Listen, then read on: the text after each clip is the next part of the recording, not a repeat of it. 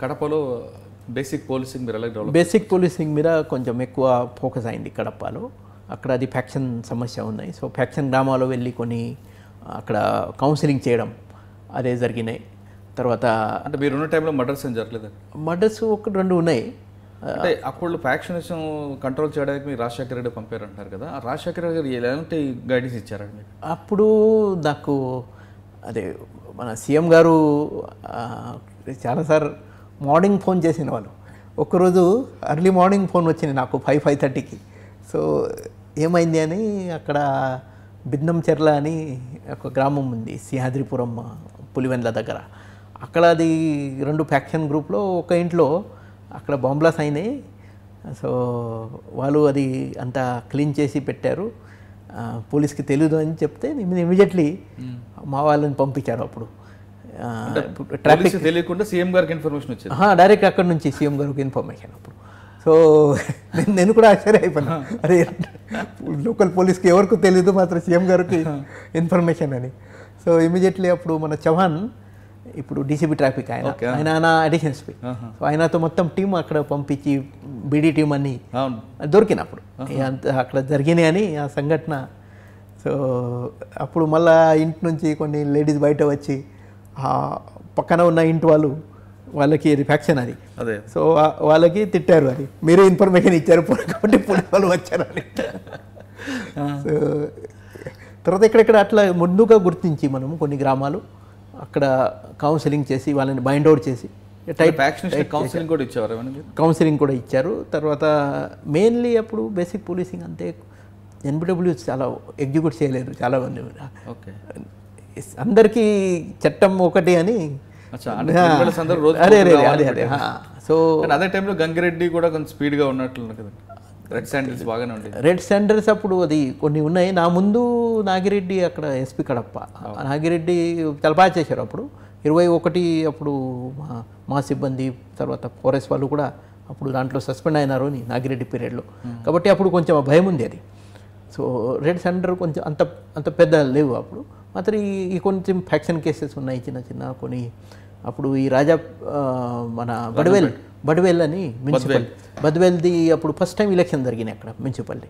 So అక్కడ election అప్పుడు అంతే పక్క బాంబింగ్ అన్నీ ఉంటుంది అని. సో నేను స్వయంగా వెళ్ళి అప్పుడు కొంచెం ముందు నుంచి అదే కంట్రోల్ చేశారు. సో బాగానే అయింది అన్నీ. సో అక్కడి నుంచి మళ్ళీ నాకు ఖమ్మంలో 2009 అది ఎలక్షన్ ఉంది. ఆ నక్సలైట్ ఏరియా అని బార్డర్ ఉంది మన ఛత్తీస్గఢ్ బార్డర్. సో నా ఎక్స్పీరియన్స్ని చూసి మళ్ళీ ఖమ్మం పంపించారు నాకు. అంటే ఇటు ఫ్యాక్షన్ మావోయిస్ట్ మళ్ళీ ఓకే మళ్ళీ అక్కడ నుంచి ఫ్యాక్షన్ నుంచి నేను ఖమ్మం అప్పుడు ఉషారాణి మేడం కలెక్టర్. సో మనం 6 months నుంచి ముందు నుంచి ఎలక్షన్ కోసం తయారైంది.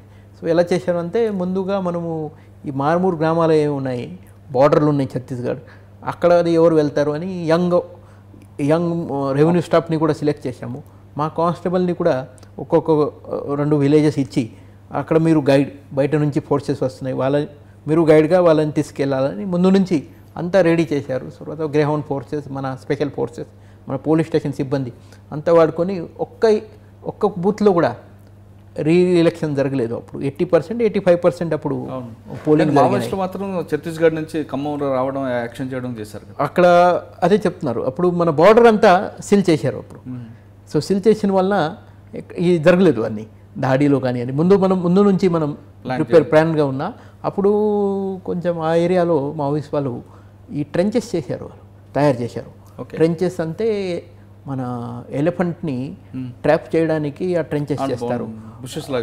అన్నీ ఈ ట్రెంచ్ చేసి దాంట్లో అది ఐరన్ రాడ్ పెడతారు షార్ప్గా. సో పడితే ఖతం అది. సో అది దొరికింది మన టీంకి దొరికింది, మన కానిస్టేబుల్కి చిన్న స్వల్ప గాయాలైనారు మాత్రం అది దొరికింది మనకి. సో దొరికిన తర్వాత మళ్ళీ అందరికీ అది అర్థమైంది. సో అది ముందు జాగ్రత్త చర్య అప్పుడు అది చేసిన కాబట్టి అది మా ప్రశాంతంగా గుర్తికోయే వాళ్ళు అప్పుడు వచ్చిన వాళ్ళు యాక్షన్ చేసిన వాళ్ళు మాత్రం అది మనము యాక్టివ్గా ఉన్నారు, గోదాముల మీద కూడా అటాకులు చేయడం జరిగింది. యాక్టివ్గా ఉన్నారు మనము. ఆ సత్యనారాయణపురం గ్రామం, చర్ల కానీ ఆ ఏరియాలో వెంకటాపురం మీద ఎక్కువ, వెంకటాపురం. సో అక్కడ మనము కాన్స్టెంట్గా వెహికల్ చెక్కింగ్ కానీ, తర్వాత కోఆర్డినెన్స్ సెర్చ్, గ్రామంలో రోడ్ ఓపెనింగ్, ఎక్కడెక్కడ వాళ్ళు ప్లాంట్ చేశారు మైన్స్ కానీ ఆ రికవరీ చేయడం, తర్వాత సరెండర్ కోసం మళ్ళీ సరెండర్ పాలసీ, మళ్ళీ అది పాత పాలసీ. చిత్తూరు, కుంట ఆ ప్రాంతం కూడా ఎక్కువగా మూవ్మెంట్ ఉంటుంది ఆ ఏరియా కొంచెం అది అక్కడ అది బార్డర్ అంతే, అట్లా బార్డర్ లేవు, అది ఈ కంటిగ్యూస్ ఏరియా అది. సో అది ఆ ప్రాబ్లం అక్కడ. తర్వాత అక్కడ అది ఒకటి రూట్ కాబట్టి డ్రాపింగ్ చేయడం, మళ్ళీ పార్టీని మళ్ళీ పికప్ చేసి సేఫ్గా హెడ్ క్వార్టర్కి తీసుకురావడం, అది కూడా టెన్షన్. అప్పుడు మాత్రం అది మా ఎక్స్పీరియన్స్ని బట్టి మేము చేసాము అది. అప్పుడు షానవాజ్ కాసిం మా ఓఎస్డి అప్పుడు కొత్తగూడెం. అంటే మీ ఇక్కడ ముందు డిఎస్ చౌహాన్ గారు చేశారు. చౌహాన్ గారు నా తర్వాత చేశారు. మీ తర్వాత చౌహాన్ గారు టైం కూడా 2-3 ఎన్కౌంటర్లు. అదే. నెక్స్ట్ ఖమ్మం నుండి నా తర్వాత, నా ముందు చౌహాన్ గారు చేశారు, నా తర్వాత అనిల్ గారు చేశారు. చౌహాన్ గారు పీరియడ్లో చాలా పెద్ద ఎన్కౌంటర్ అయింది, 17. సార్ మీరు చూస్తున్నారు iDream న్యూస్ని. మీరు చూస్తున్నది iDream న్యూస్. అంటే కళలని నిజం చేస్తూ ప్రజలకి నిజాలని కళల ద్వారా తీసుకొచ్చే iDreamకి మై బెస్ట్ విషెస్. మీరు చూస్తున్నది iDream న్యూస్. మీరు చూస్తున్నారు iDream channel. For more videos please subscribe iDream. మరిన్ని వీడియోల కోసం iDreamని సబ్స్క్రైబ్ చేయండి. Please subscribe iDream. And I am very much satisfied with the way interview went on. Kindly subscribe to iDream. For more videos, subscribe to iDream. And loads of fun entertainment and content. Do watch